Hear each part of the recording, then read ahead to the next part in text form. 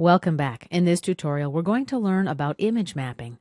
I've got a solid in my graphic area. Its dimensions are 2 inches by 4 inches by 1 inch.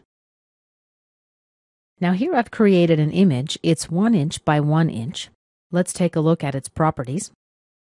Under document size, you can see here it's 1 inch by 1 inch with a resolution of 72 pixels per inch or 72 dpi. Let's click Cancel. When you're mapping an image, it's a good idea to create an image that's proportionate to the face of your model, to where you'll place it. It makes it easier to place correctly. In some cases, depending on your graphic program, you might still have some trouble placing the image correctly. An option would be to output as a different file format and try again, or you can use a different graphics program altogether. I happen to be using Adobe Photoshop. That's the software that I'm more comfortable with, and it does happen to be pretty sophisticated and flexible.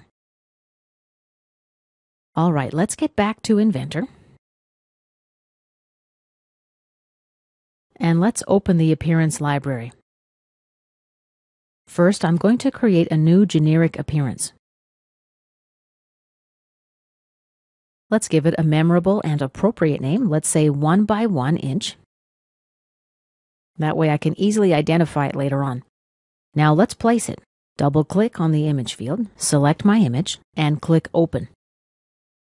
By the way, down here you can see the list of supported image types. Inventor will support a lot of different types of images. Okay, let's click Open. Now double-click the image field. We can adjust the brightness with this slider. We can invert the image, rotate it, and so on.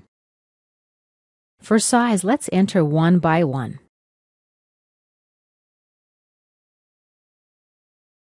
By the way, if you're using some other measurement than imperial units, you can click this drop-down menu and set display units, change to inches. Let's close the appearance editor.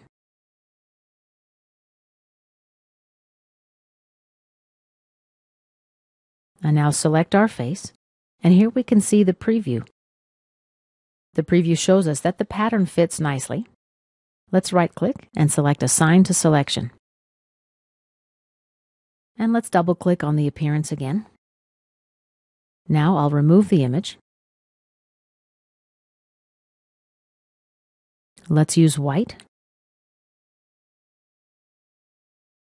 Now we'll apply that image as a bump map.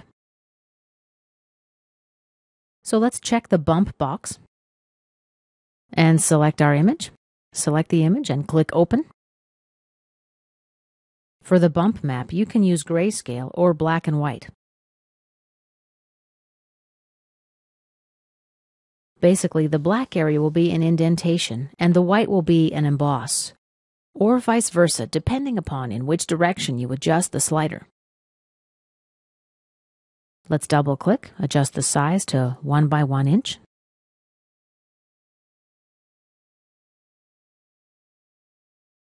And let's close. Here's our preview. Let's click OK and close. And this concludes our tutorial about image mapping.